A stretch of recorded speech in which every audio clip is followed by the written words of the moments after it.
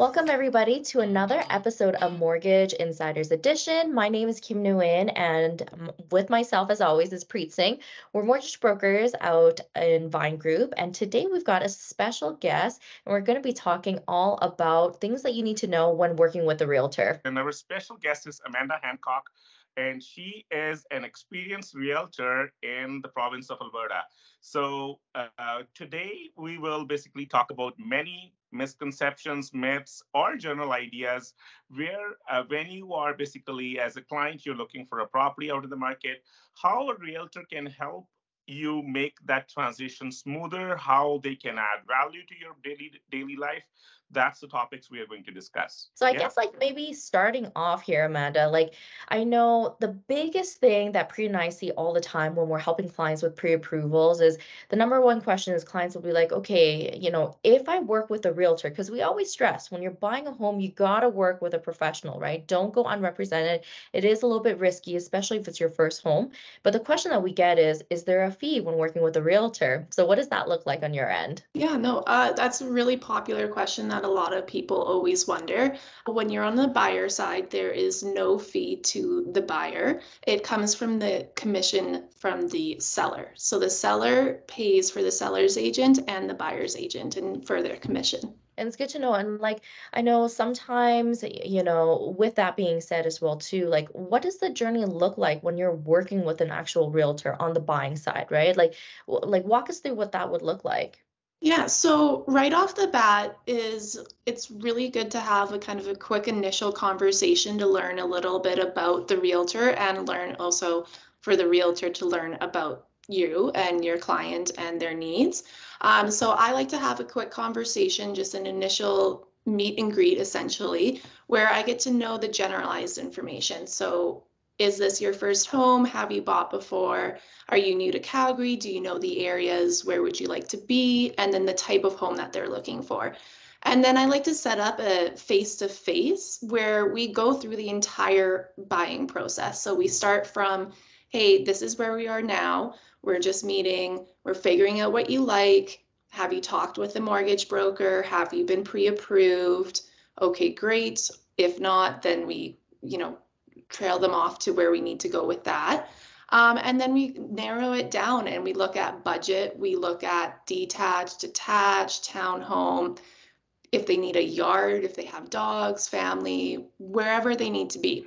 And then when we have that information, we have access to the Calgary Realtors MLS. So it's this massive portal online. It's like a virtual office workspace where we create a search for our client. So we put in all of that information. We can modify and change as we go. And then it basically sends emails as the listings come up that match the client's criteria. And then we go through those and the client can actually like or trash can or comment. I can comment on them as well. And then once they've gotten through a good little chunk, usually the first day is a lot. There's quite a bit of homes that get sent out. Once they have about 405 that they want to go and see, then we set up a viewing.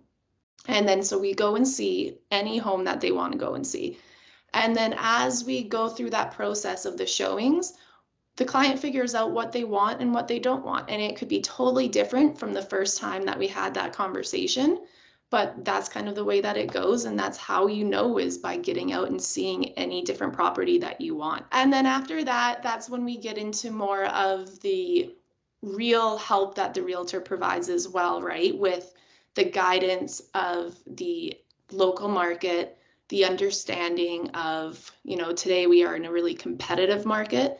So understanding what that looks like, how we need to approach an offer when they do decide they want to write. Then we go into the negotiations. Then there's a bunch of different other things that can be involved, like conditions. And so home inspection, financing, condo review.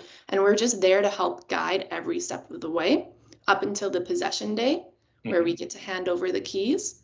And then we're even there afterwards as well. And the biggest thing I liked about, Amanda, your process is when you talked about pre-approvals, because that's the really hottest topic on my radar always, to get a pre-approval and get at least a preliminary look at the documentation without wasting your time and the mortgage broker's time. So I always recommend that upfront. And I'm glad you talked about that. So that is a very key piece, right, Kim? Like, would you? Yeah.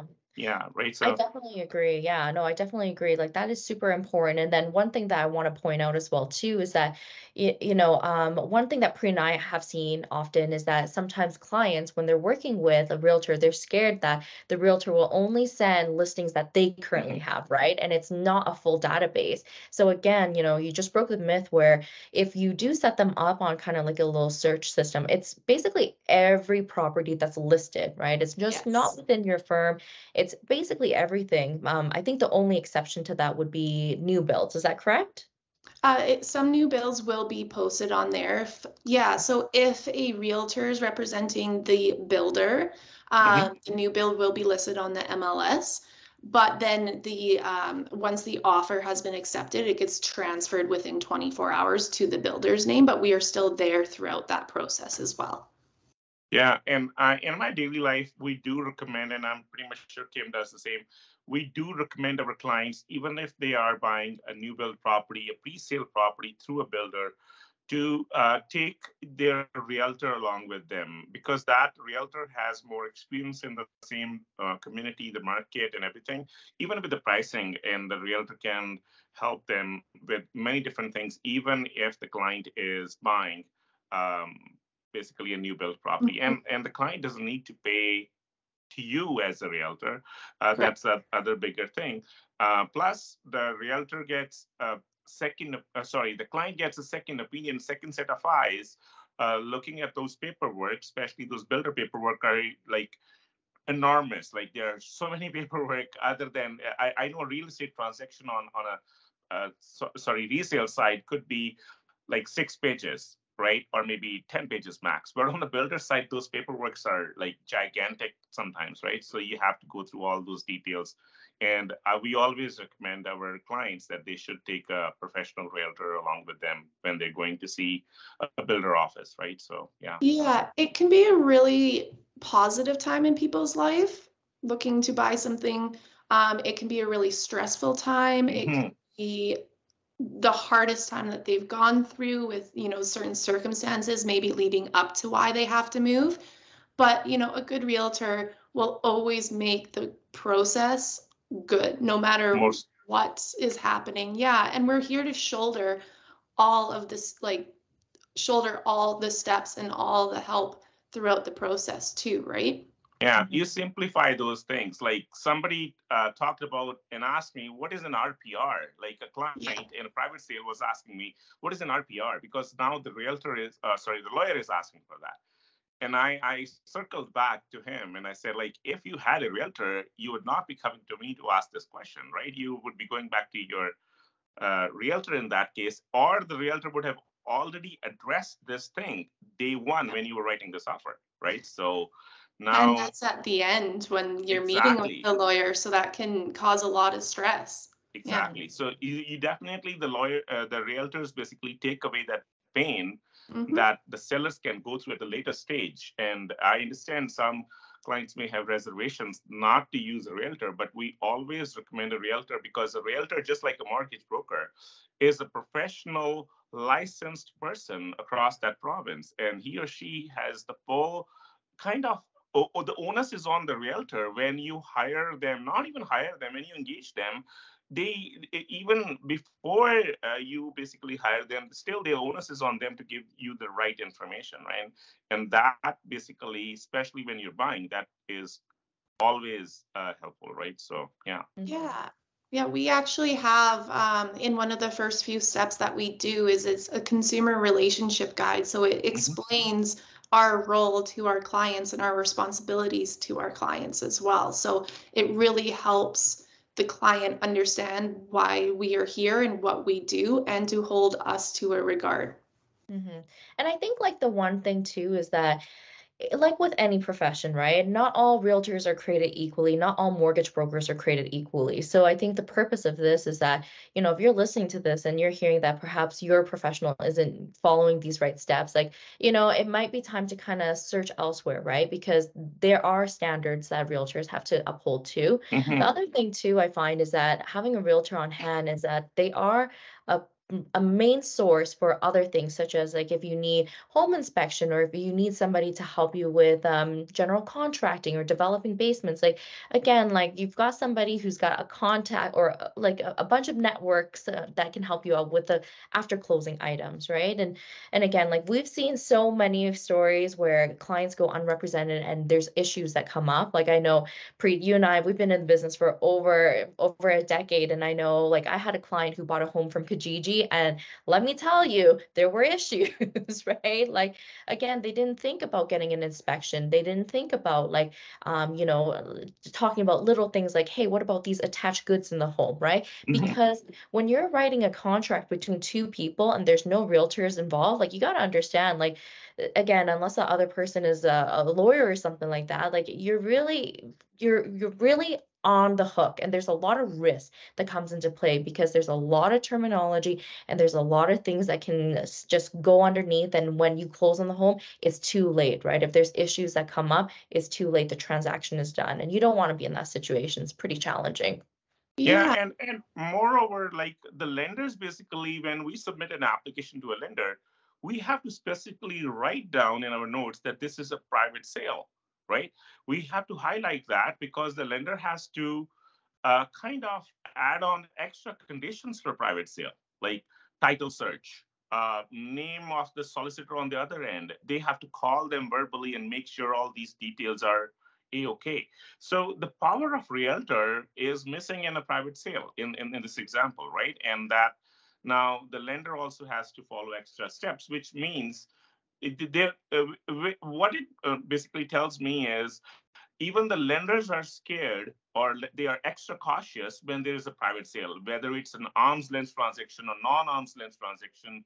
And as soon as the MLS listing or the realtor comes into the picture, none of these questions are asked. Like the lenders don't even question the authority of the whole system that a licensed realtor is involved in this transaction. It's good for listeners to kind of know because unfortunately, like the stuff sometimes isn't available online, right? Sometimes it's not publicly like notified or whatnot. So it's always good to kind of, shed some light onto this.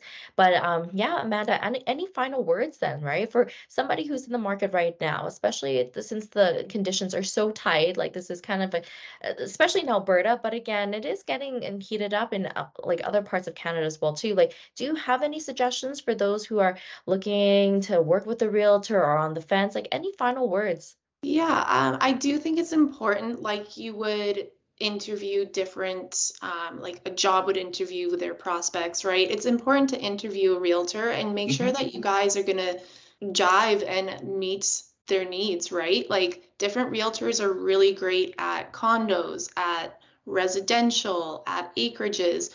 So getting to know and looking up and always asking if they can show you Mhm. how they achieve certain things, right? Like we are working pretty much not 24/7, but we are there quite a bit. We're looking on our matrix, we're looking on KrebLink, we're following through with all of the data, all of the statistics. So in a very competitive market like this, it is really important to know what the house two doors down from the one you're about to put an offer in sold for, Mhm. because we can help you and be competitive but still protect you and make sure that you're not going to be at risk for anything.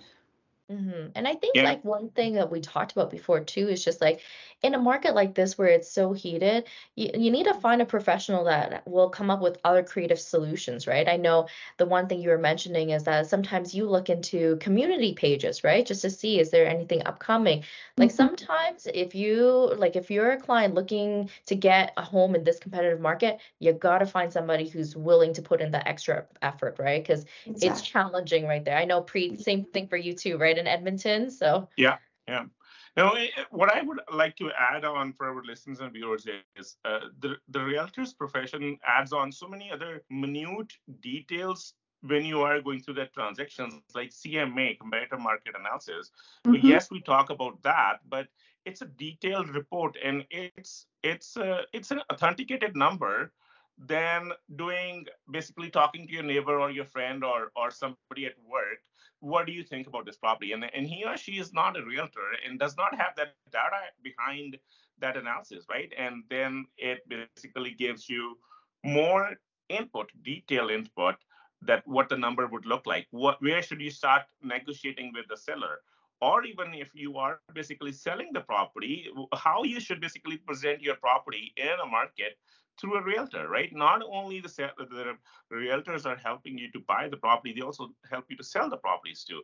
And some realtors are very much focused on seller side. They know all the nitty gritties and focused on the selling point. And I do see some posts on Facebook all this time that this property was sold in X amount, least number of days, at some higher percentage of the listed price, right? So how cool is that if you are basically hiring or engaging a realtor and not doing the whole paperwork or the spade work at your own, right? That basically really adds the value of the system. I always say, like, if you are sick, would you stay at home and do all these things at your own, or whether you go to see a doctor, right? So it's the same thing, going to see a specialist or a doctor and getting the full advice, right? So yeah. Yeah. At the end of the day, we're here to help, and Hmm. my slogan is it's your home, your dream, right? So I'm just here to help you and guide you and be a shoulder throughout the entire process and after. Understand. That's a very keen way to say be a shoulder available, right? So to lean Mhm. upon. Awesome. Well, thank you, Amanda, for taking the Thank you. time here to speak with us. Absolutely. Thank you for Amanda's having me. contact information will be below. Same with myself and Preet. Should you guys have any other questions? Yeah, guys, we'll catch you next time. Thanks for listening. Thank you, guys. Bye, guys.